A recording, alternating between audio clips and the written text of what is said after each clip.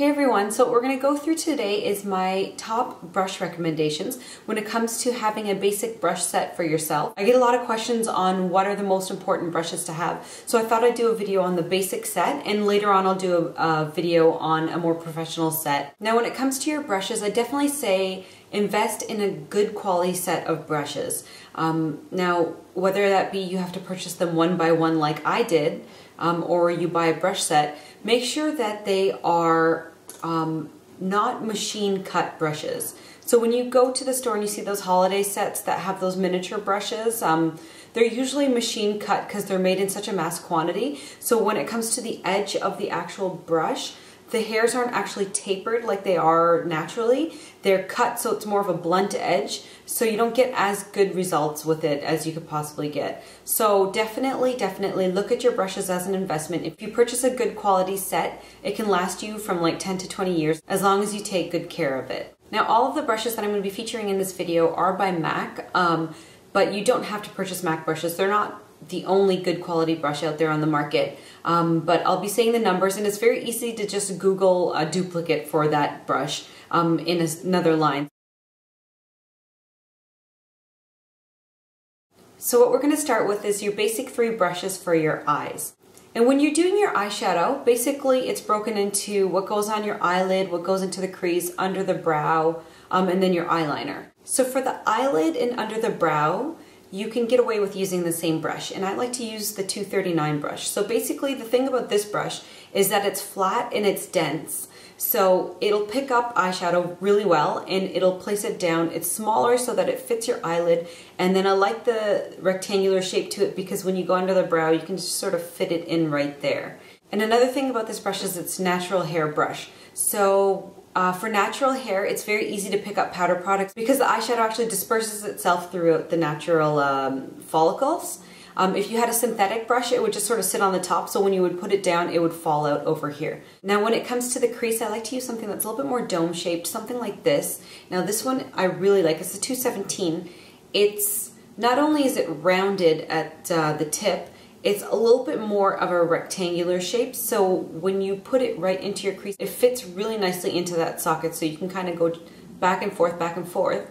And because it's flatter this way, when you turn it, you can then, whatever was left on your brush, go like this, and it'll disperse the remaining product onto above the crease line.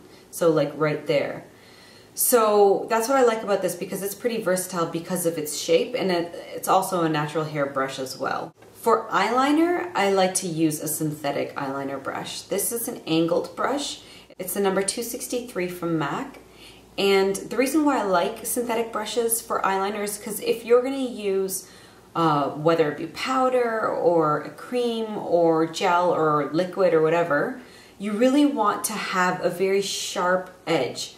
So when you're using a natural hair brush, whenever you clean it or wash it or whatever and you reshape it, eventually those bristles are going to start to spread apart and you won't get as sharp of an edge as you did when you first bought it.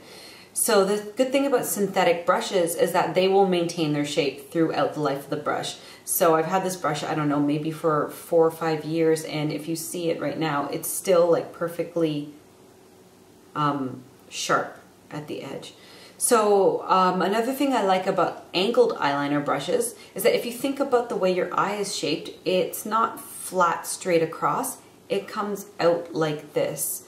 So using an angled brush, you can then sort of follow the contour, and it's a lot easier to manipulate. So I'll have the tip facing one way, and then when I get to a certain point, I flip the brush over. And also with the angle, you can get a much sharper edge over there when you want to do more of like a cat eye effect. Okay, now we're moving on to the face brushes. And the first one I want to talk about is the concealer brush. And this one is one of my favorites. It's the 195. It's a synthetic hair brush. The thing that I really like about it is that it's thicker, but it's got a nice pointy edge right over here. So you can really fit it into different spots. And another thing that's good about the tip is that if you have any blemishes, like the one that I'm rocking right here right now, you can just apply it to the tip right there and then just blend the edges. So it really works well for pretty much any of your concealer needs. And it's also a synthetic hair brush. Like I've mentioned in my other videos, I like synthetic hair brushes for cream and liquid products. Synthetic bristle brush will not get gunked up with all that liquid and cream. You'd wash it, it'll just come right off. The next brush that we're going to talk about is a foundation brush. Now this one is pretty basic. You can find this brush pretty much in any line. It's got a rounded edge, and if you want to avoid those streaky foundation marks, what I suggest you do is kind of go back and forth like an X, and that'll blend it out really nicely. And that's a synthetic hair brush as well. Now when it comes to your face powder or using a powder foundation, you want to use a big size fluffy brush, something like this. This is the 150 brush. And I like this brush for powders because having a much larger area to cover, because you're using a powder that's going to go all over your face, you want to be able to blend it really nicely. So because the bristles are actually a little bit looser, they're not so compact like other brushes, you can pick up some of your powder, you put it down on your face, and it won't put a big glob over here, and you won't be sitting there like blending it out for hours. It's pretty good for just like spreading product all over your face. And this is a natural hair brush, so it's good for powder products. Now for your blush, there are a number of different shaped brushes that you can use for your cheeks. For a basic blush brush, I really like something shaped like this. This is the 129 brush from MAC. And the reason why I like this brush is that it'll fit really nicely onto the cheek. If you look at the width of it, it fits like right perfectly into the amount of space that you want it to fit. And the rounded edges will give you a nice sort of blended edge to your blush. And it'll make your blush look a lot less streaky when you apply it. So it's very good for blending. And a tip for applying your blush is you want to load your brush up, but then tap off as much as you possibly can so that your brush is nice and evenly covered. So when you go to apply your blush, you're not putting more on one spot and less on the other. So this is like the most basic brush you can get. And so many different lines have brushes that are shaped the same way. Now for your lips. Not a lot of people do actually use lip brushes. I use lip brushes when I'm actually doing makeup applications on other people. Now when it comes to using a lip brush on myself personally, the circumstances in which I usually use a lip brush is if I'm applying a really bold color like a red or a fuchsia or something like that, or if I'm going to a party and I'm using one of those lip palettes, like, you know, the ones that are like rectangular and they come with 5 or 6 different lip colors in them. The one that I like is the 316, and the reason why I like this brush is because it's collapsible. So you can just sort of put this in here and you pop it into your purse, so it's nice and small, it'll fit into any purse.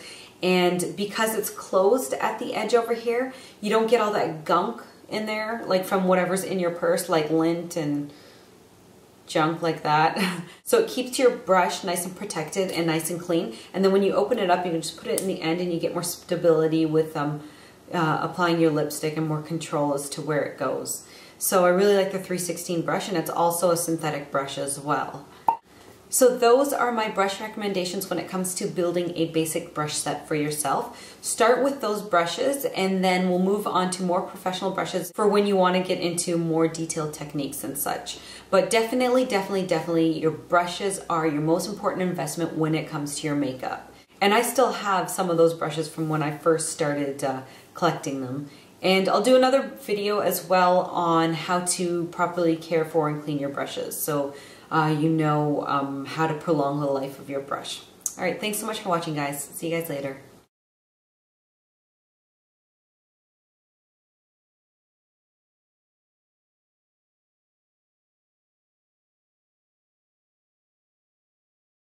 It'll clog the pores of the hair because they're actual not human hair.